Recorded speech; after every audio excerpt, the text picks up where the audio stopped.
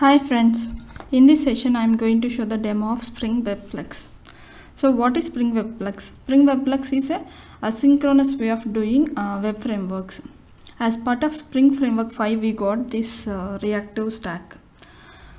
Before Spring 5 we were having the servlet stack. Here is the stack which contains for servlet stack we are following with servlet container. Inside servlet container we have servlet API. For security we are using Spring Security, and to build the web application we are using Spring MVC. To connect to the database we are using Spring Data Repository, which has JDBC, JPA and NoSQL. It supports both traditional and NoSQL databases. But in case of reactive stack, we are supporting with Servlet 3.1 containers and Netty. Servlet 3.1 supports asynchronous way of handling the request and responses. In place of Servlet API, we are following with the reactive stream adapters. For the security, we are using Spring Security Reactive. To build the web application, we are using spring-boot-starter-webflux. To connect to the database, we are using Spring Data Reactive Repository, which currently it supports Mongo, Cassandra, Redis and Couchbase. It supports only the NoSQL DBs. There is no support for RDBMS. So they are going to provide, maybe in the future release we may get the support for that. So how this reactive stream works? This reactive stack works based on the reactive stream specification. They have 4 interfaces as part of this reactive stream specification. That is publisher, subscriber, subscription and processor. Publisher is the one which is going to publish the messages. Publisher has only one method, that is subscribe method, which takes the subscriber. The publisher interface has a subscribe method which takes the subscriber, and the subscriber has 4 methods.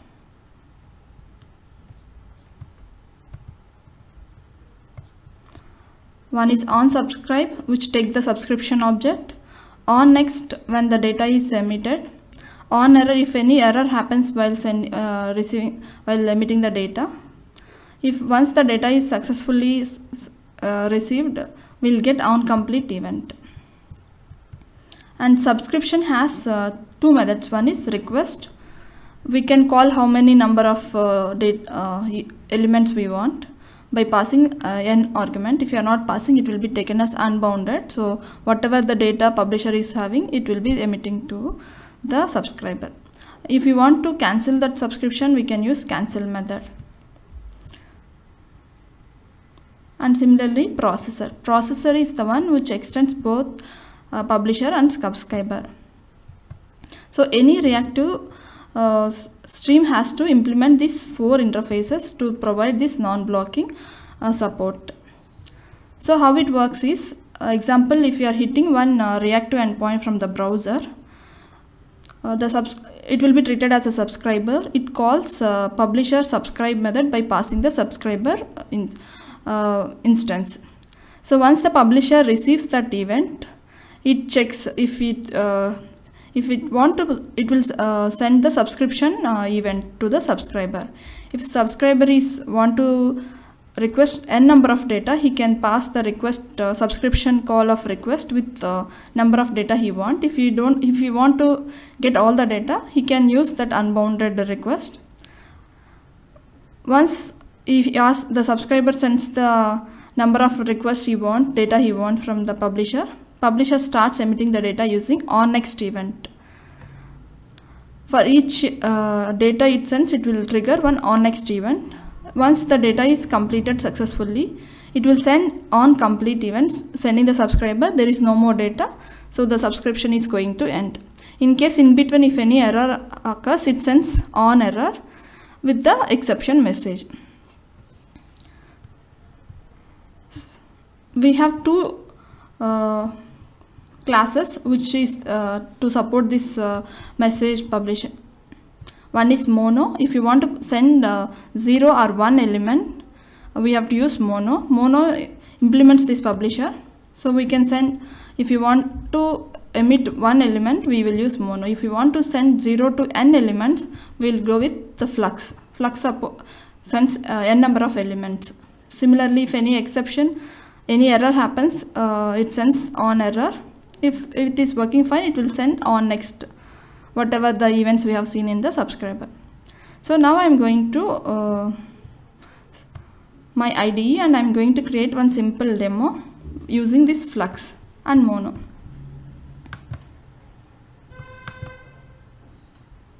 So I am going to create new project, new Spring Starter project. I am going to name it as spring-boot-starter-webflux.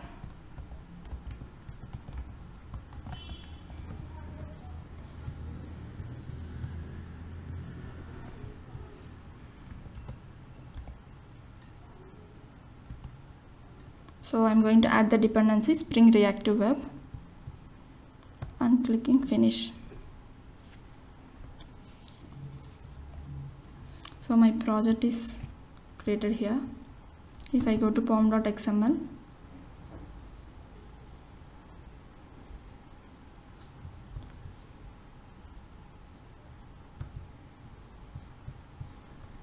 it is having the webflux dependency.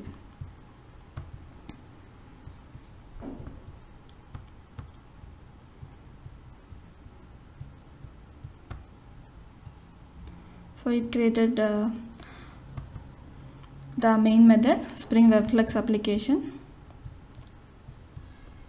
So I'm going to add scan package, base package.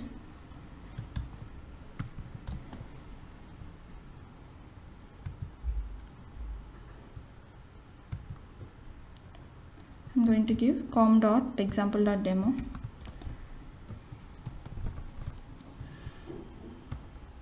Now I'm going to create one RESTful web services. So I'm going to add the package com.example.demo.rest.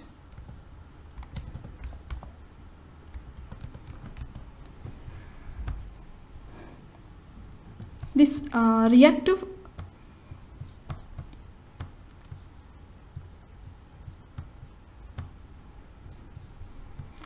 we can implement Spring Webflux using traditional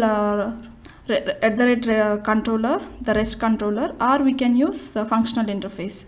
Both the ways we can able to implement.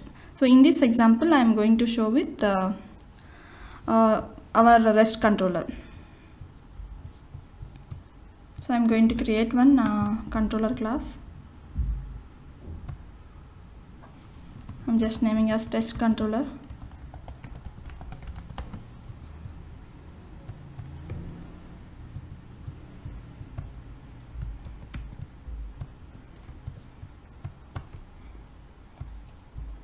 I'm adding @REST controller.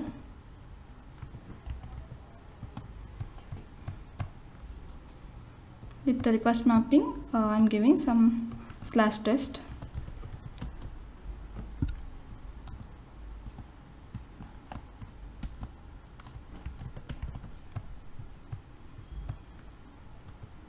Just for demo purpose, I'm creating one mono REST endpoint, one with flux endpoint. So public mono, I will return integer values, mono integer, get single value.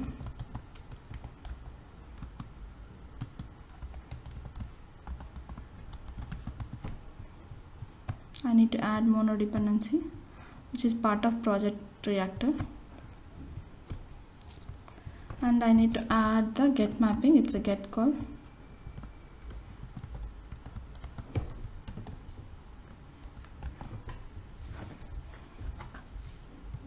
So now I'm going to return one mono element.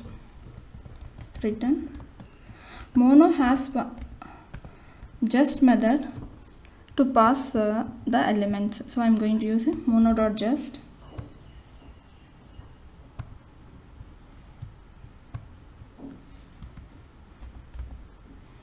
We can use either just or empty if you want to pass empty data, or else just we can pass with one value.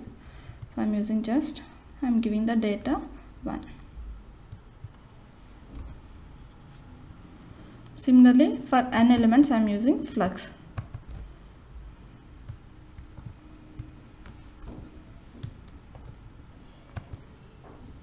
I'm changing the type as flux.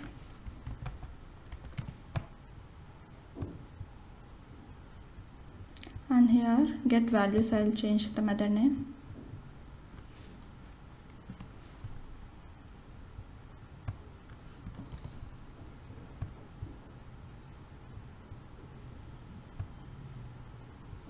I have added the import statement. Now I'm using flux.just to add the element, to emit the elements from the flux. I'll pass some 5 elements, 2, 3, 4, 5.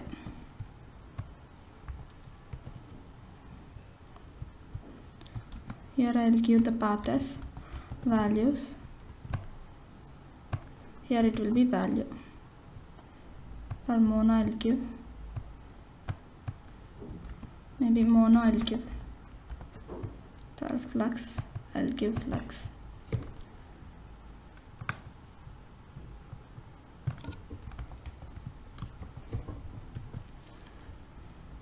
So now I'm going to start my application.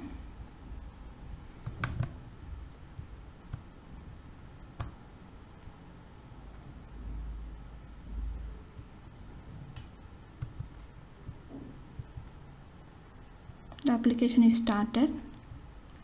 Now I'll go to Postman and I'll hit the endpoint. By default, it uses Spring Boot uses Netty server. If you want, we can change it to it supports both Tomcat, Jetty, and Undertow. If you want, we can change that using pom.xml. So currently, I'm using the default one, that is Netty web server. So I'm going to Postman and hitting that endpoint. // mono.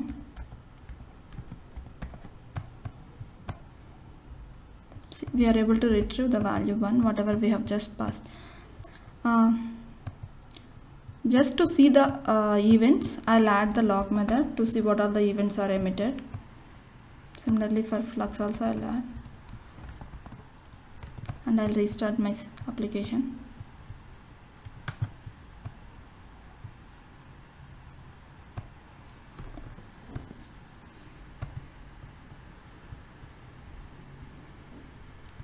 So the Netty server is started in port 8080. Now I'm going to my Postman and hitting the endpoint. If you come here on the console, we are able to see first it called that onSubscribe method of the subscriber, which is having the subscription. So as part of subscription, it calls the request method. Here it is passing unbound, so whatever the data is there with the publisher will be sent.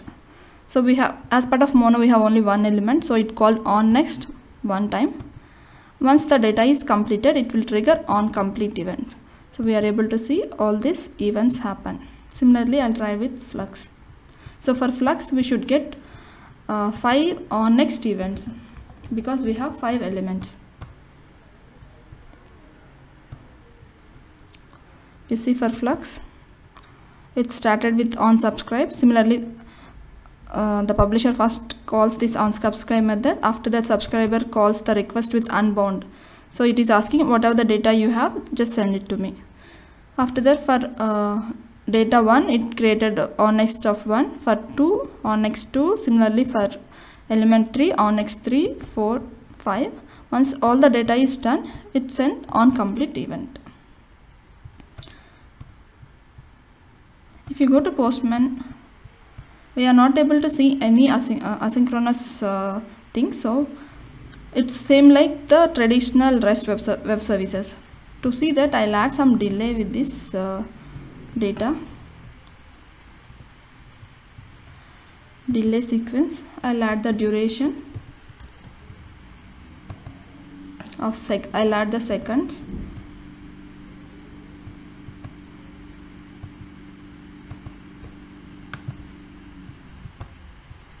I'm adding 2 seconds. For each on next event I'm putting 2 seconds delay. So now I'll start my application again.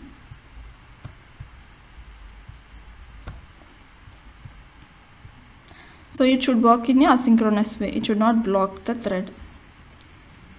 So now I'm going to Postman and hitting my endpoint. And to support this, we should change the data type also. It should produces. We got some new media types. Media types dot be small. Here it is path. Media type is application JSON streams. It's not application JSON value. It should be streams. Stream JSON value, so that it will stream the data.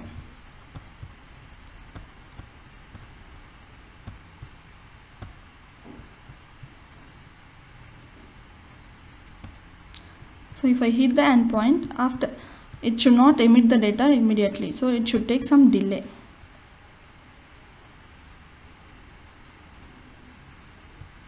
I got syntax error.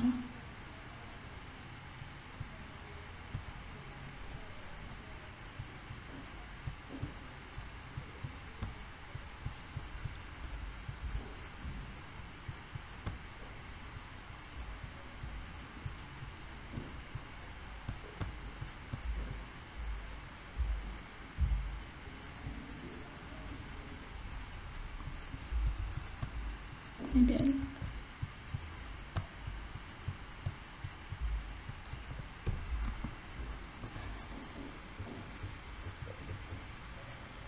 see, we can see the data.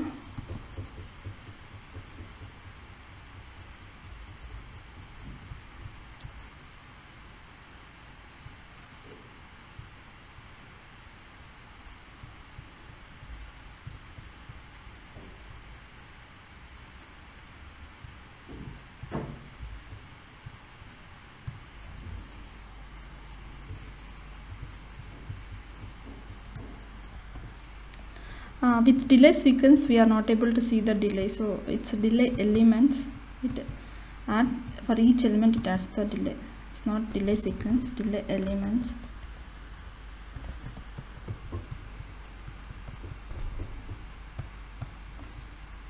Let's start the server.